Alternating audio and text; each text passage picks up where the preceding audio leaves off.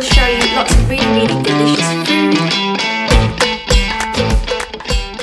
Hi lovelies, welcome to what I eat on a special day. Today is my birthday and I am going to spend most of the day cooking because I love to eat. I'm a massive foodie. I'm going to cook food today from Asia, from the Middle East, head over to Mexico and then back to Japan.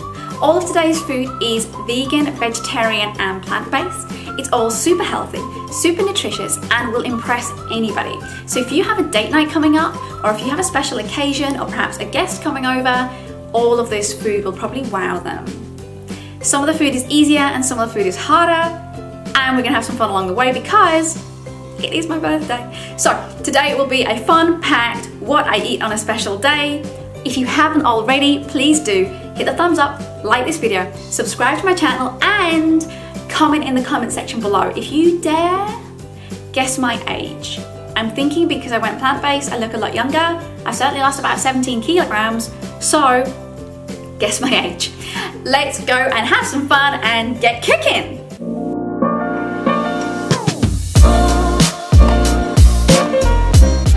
Today's first dish is a Thai soup with very traditional flavours. The only ingredient I'm missing is a lemon. But I have a lemon tree. And I think it's mocktail o'clock, so I should get a few small lemons. Special days deserve pretty drinks. We haven't drank alcohol in about 2.5 years, and I would like a pretty drink all day long today. I love beautiful aesthetics, they make me smile.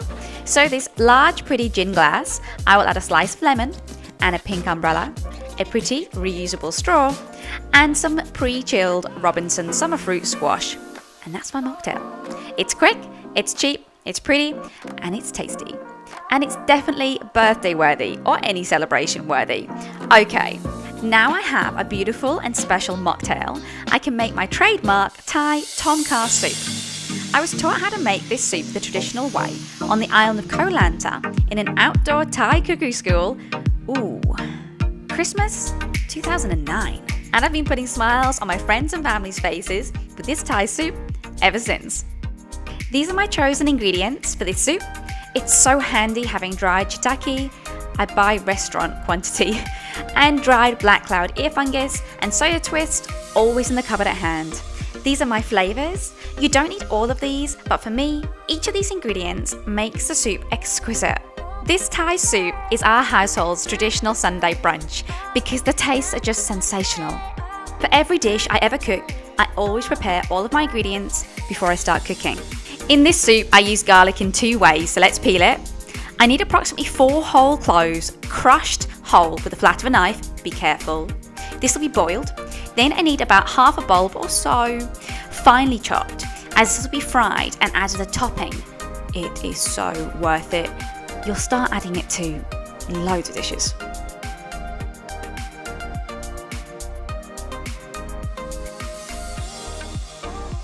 I use a large piece of ginger, approximately 10 centimeters in length, cut it around 5 millimeters wide. This is used to flavour the soup, but it's not to be eaten. You remove it before you eat the soup. We need the juice of 1 lemon, but my lemons are so tiny, I'll use 2. I finely sliced 2 spring onions as an optional topping for the soup. I finely sliced half a chilli to flavour the soup. And if I'm feeling spicy that day, I will finely slice chilli to add to a topping bowl to add raw to the finished soup. I'm slicing my lemongrass stalks into 3 pieces, removing the outer layers that fall off, and bashing the stalks with the back of a knife to release their flavours. Again, be careful. The flavours I'm adding to this soup are so good for you. Each ingredient has so many health benefits. They're packed full of medicinal properties, antioxidants, anti-inflammatories, good for cholesterol, weight loss, blood pressure, detoxifying, stress, and great for your hair and skin. I cut my small plum tomatoes in half. I peel a couple of Chinese cabbage leaves, slice down the middle, and chop into generous inch pieces.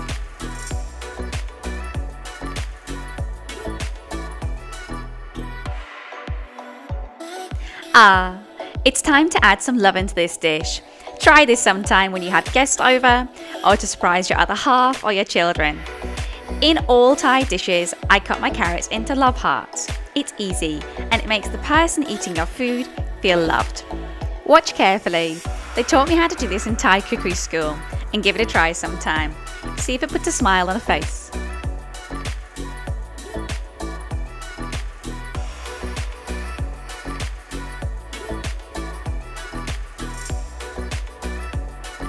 We love adding fresh coriander to soup, salads, curries, tacos, guacamole. I'm cutting small pieces into a toppings bowl so each person can add the amount they want. I use a large heavy pan, and to my 2 litres of water I add my flavourings: 4 tablespoons of tom kha paste, my garlic cloves, lemongrass, ginger and chilli, and my dried ingredients, my shiitake mushrooms, flower ear fungus and soya twirls. I soak them for 10 minutes before I begin to boil.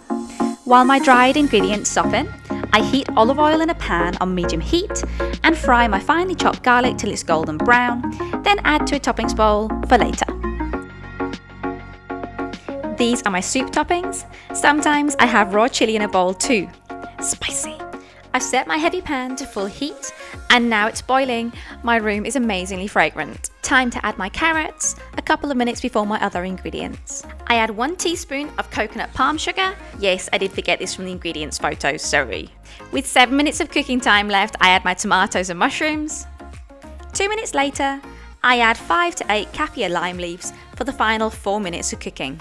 Today I chose flavour over health and I added the pre-cooked basmati rice for the last 3 minutes. The healthiest option is the brown rice, but these packets are just so convenient. Stir that in. For the final 2 minutes of cooking, I add half a tin of coconut milk, my lemon juice, and for the final 30 seconds, my Chinese cabbage to keep it crunchy. Fantastic! It's time to eat the tastiest tom kha soup. If you can only find tom yum paste, use this, but the 2 flavours are distinctly different, both delicious. Tom kha with rice is my favourite breakfast soup. I think from spending so much time in Thailand, it's quite a traditional way to have breakfast. You can tell how tasty this soup is. I just saw my hubby's hand schnaffling for the toppings. The ginger, kaffir lime leaves and lemongrass are to be removed before eating. I serve the soup with these ingredients for my guests to remove themselves. I feel this gives immense culture to the dish. Oh, fur baby kisses.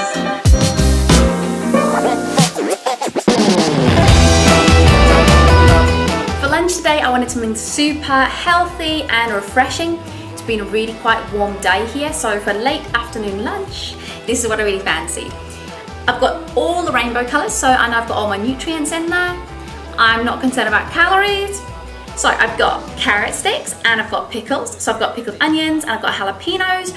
Great for your gut health of pickles. You should include them in your diet if you haven't already.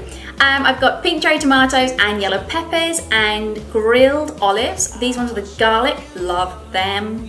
Spring onions, hubby loves them.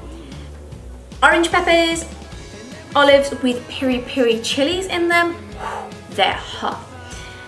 Cucumber sticks, love them for dips. I've got red peppers. Oh, now I've got naughty. We like a little bit of pita bread every now and again. A little bit, that's okay. Tortilla chips, have not had these, maybe in a year. But I love them with guacamole. It's my birthday, so we can have a few tortilla chips, no problem. Yellow cherry tomatoes, grilled olives. These are the chili ones. They're great.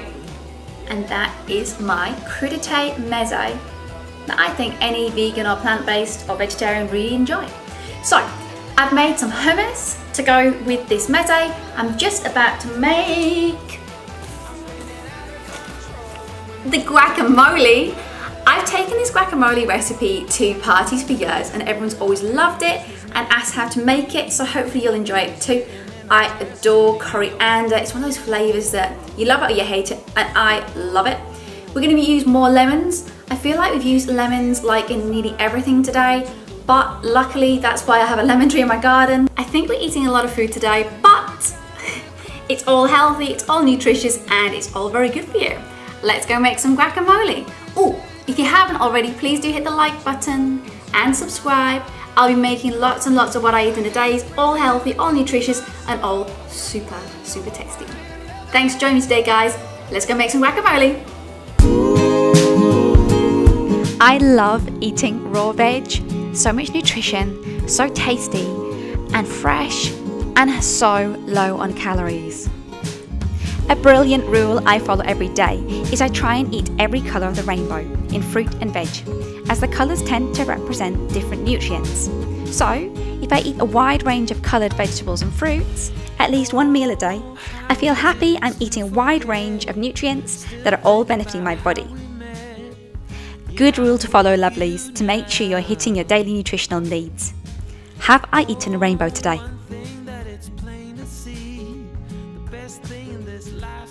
Once I've made and displayed this crudité meze onto the large olive wood, I love to display food in a pretty way. I will show you how I make my very simple and the yummiest hummus. We enjoy it and I've taken it to parties for years. We eat hummus many times a week. It's pre-made, so perfect for snacks.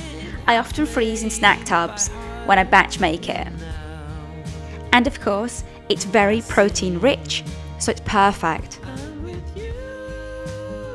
And my favourite way to make tasty guacamole.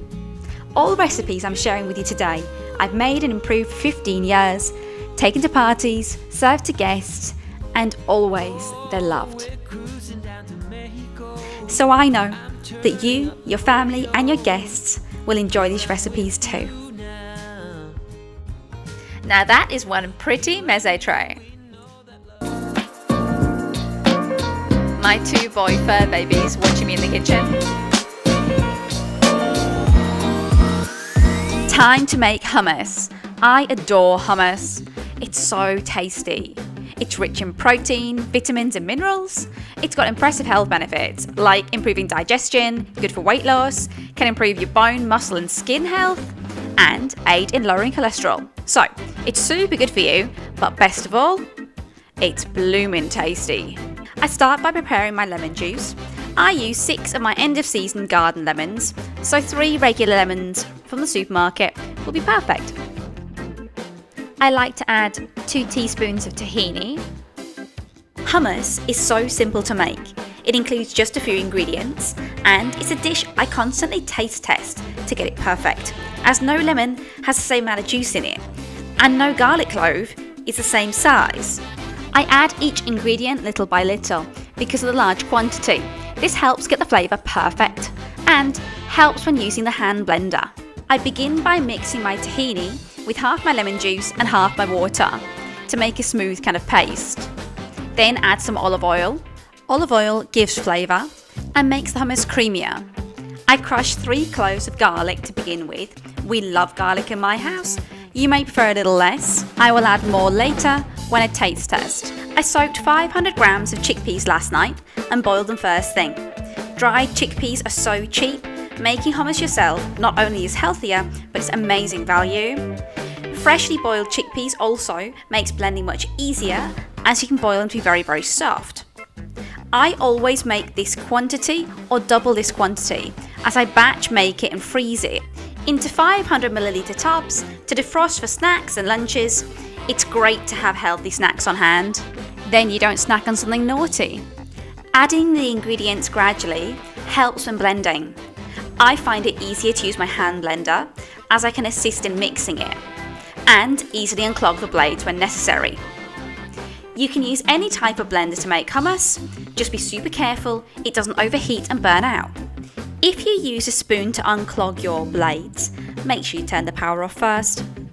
Add more chickpeas, salt, olive oil, water and lemon juice to lubricate and blend. I also added 2 more cloves of garlic, so that was 5 skinny cloves of garlic in total for 500 grams of dried chickpeas.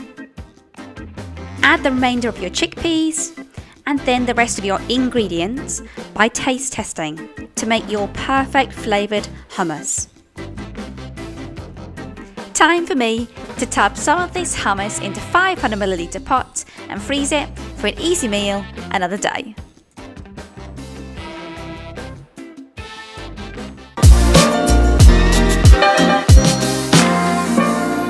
Time to make super tasty guacamole. These are all the ingredients I use, plus pink salt. I juice half my lemon and finely cube half of my chili pepper. Guacamole is a super healthy and quick dip to make. It's usually whatever's dipped into the guacamole that may be unhealthy. But stick to veg and you've got a very nutritious and super tasty snack. Into my pestle and mortar, I've added my chopped chili and crushed my clove of garlic. I finely cube a third of my large onion. A small onion would have been perfect. I add half the chopped onion to my pestle and mortar and half set aside in a bowl for later. I roughly slice a small amount of coriander to add to the pestle and mortar. Then I bash and grind the onion, chili, garlic and coriander in the pestle and mortar into a rough but tasty paste. Guacamole is nutrient dense and has impressive health benefits. With more potassium than a banana, it's heart healthy, with monosaturated fatty acid, helps lower cholesterol, triglycerides, has lots of vitamins, antioxidants and fibre. It's good for your skin as well as bloating. I've transferred my tasty paste from my pestle and mortar into a bowl to add my other ingredients to. These avocados peel perfectly. To my bowl, I added 1 3/4 avocado, breaking into chunks so I can mash it with a fork easily later. The final quarter of avocado I cube quite small and set aside. I de-seed 3 yellow and 3 red cherry tomatoes and then slice them into small cubes. The small cubed tomatoes, onions, avocado, a little more finely chopped chili, chopped coriander are all added at the very end to create a variety of texture and taste.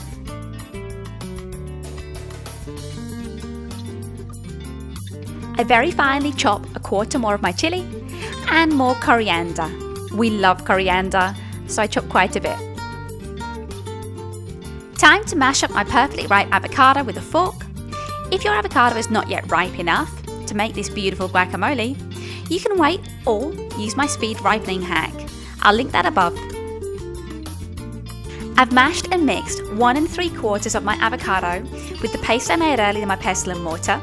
Now I will add my lemon juice, which was half a lemon, and my finely chopped onion, chili, tomatoes, avocado and coriander I had set aside. To me, this mixture creates the perfect taste sensation. Look how pretty it is. It is stunning, healthy, fresh, add a little pink salt to taste, and it's ready.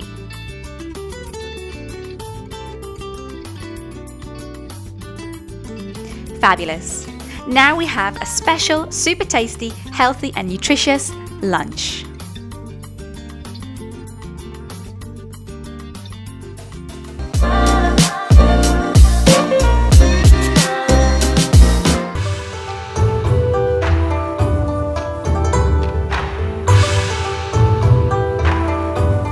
It would not be my birthday if I was not making sushi. I love, love, love sushi, so does my husband. It's such a special food to eat for a special occasion. So let's head to Japan and make some plant-based, vegetarian and vegan sushi. You're going to love this. This is the simplest way to make sushi. It is healthy, it is nutritious, and it tastes divine. Whoever you make it for will love you for it, and you'll love it too. I'm making 700 grams of sushi rice. This would be an evening's dinner for 4 to 6 people, or for me and my husband, it's a massive spread for 2 evenings. It keeps great in the fridge. You can even make it the night before if you want to. If you want to wow people at a party or convince them to be vegan or plant-based or vegetarian, this dish might just do it. So, let me show you how to make my really easy, healthy, tasty sushi. If you haven't already, please do hit the like button and subscribe to my channel for more What I Eat in a Days. Thank you so much for joining me today on my birthday, What I Eat on a Special Occasion vlog. Love you for being here. Thank you so much. Let's make sushi. Sushi is a dish of love. It's nutritious art. There are quite a few ingredients for sushi. Take a photo of any of these ingredient screens if you need to. Make sure you have a few hours to make the perfect sushi, or a helper would be ideal. Sushi is healthy art you must invest time and love into. The sushi I will show you today is tastier than I've personally ever had in a restaurant, and it's way more nutritious too, as I add the variety of rainbow veg and tofu for protein. The most unhealthy part of this dish is the sugar needed to season the rice. The sushi rice is not brown whole grain rice. Use this if you prefer. I like to be authentic and sushi rice does contain protein. After weighing 700 grams of sushi rice, I wash my rice in clean water until the water runs clear. Then I soak my rice for a good half hour before cooking. For 700 grams of sushi rice, I use 1 litre of water and let it soak for half an hour to an hour. Then I let the rice cooker do the rest. I cut my tofu into 1 centimetre square and long strips. This is the ideal shape for rolling into my sushi. Tofu is like a sponge. It's essential to press as much water as possible out of your tofu, like squeezing the water out of a sponge. This allows the marinade to sink into the tofu and flavour it. If the tofu is already full of water, the marinade can't sink in, as it's already full.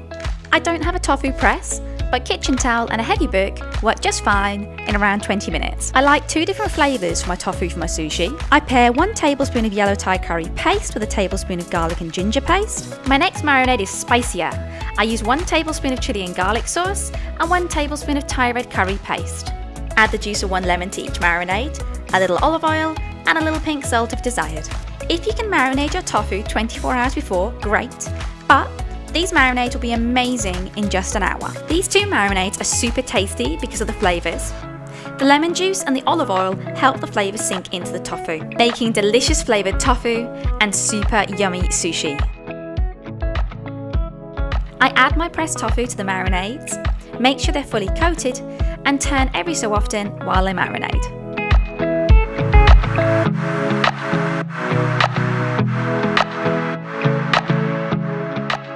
I air fry my tofu to make it crispy. I cook it on 190 for around 15 minutes. After about 8 minutes, I make sure to check on it, give it a good turn or a shake, and keep an eye on it for the last 5 minutes to make sure it gets crispy but not burnt. My air fryer cooks my tofu perfectly in 200 gram batches, ideal for 2 flavours of tofu. Let's flavour this rice. A super important part of sushi is flavouring the rice perfectly. I use 7 tablespoons of sugar, 9 tablespoons of rice vinegar, and 2.5 teaspoons of salt, then microwave. Once the salt and sugar have dissolved, I carefully mix the seasoning into my rice, making sure every grain is coated, loose but sticky. The range of rainbow vegetables I add to my sushi provide fantastically different flavours, a wide assortment of vitamins and minerals, and beautiful colours. I cut my carrots into very long strips, only a couple of millimetres wide, and set aside neatly to use in the sushi rolls once all my veg is prepped. Avocado, of course, is very nutritious, but in sushi, it acts like glue, sticking all the ingredients together. So I add a slither of avocado to all sushi rolls. That's my avocado glue hack. I use 1/4 of each colour pepper. I chop the top and bottom off to create straight, thin slices, as these are easier to stack and roll.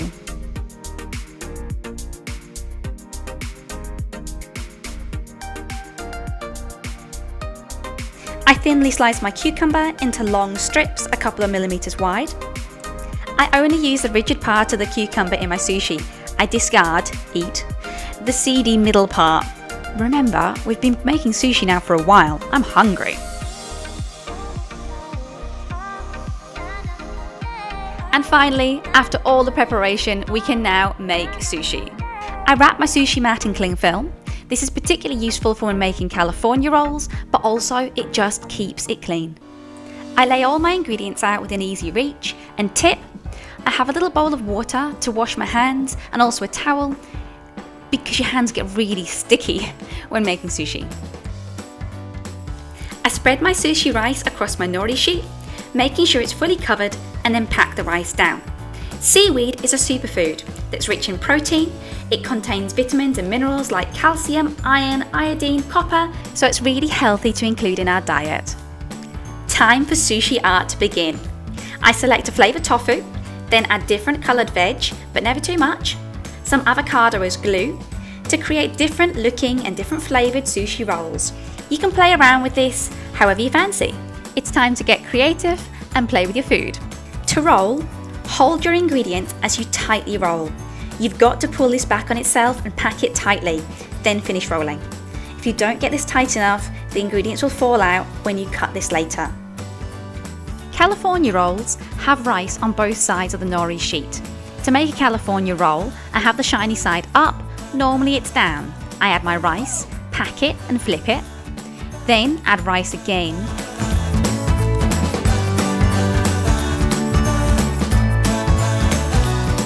Then I fill it like normal. I add more veg and more tofu and more avocado glue to these fatter California rolls. California rolls need to be rolled super tight.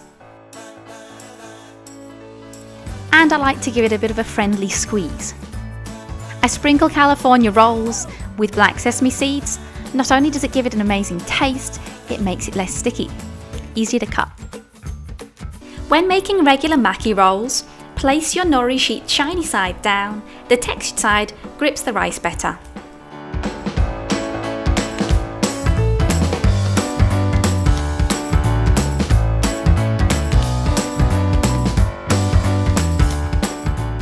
If you fancy, you can add vegan red or green pesto to your rice before your ingredients for a different flavour and colour.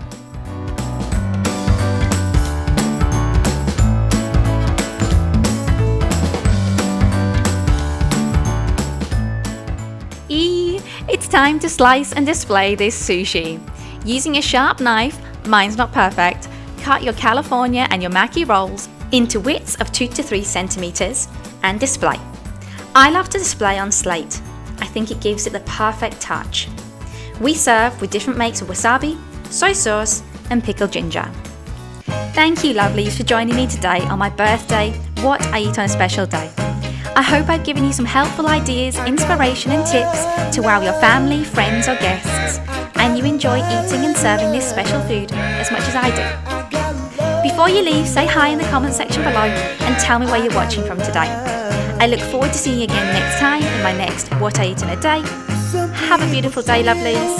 Bye. Hi, baby. Honey, we're not eating this right now. Yeah, you like this hat? He really likes this hat. Baby, we're not eating this right now.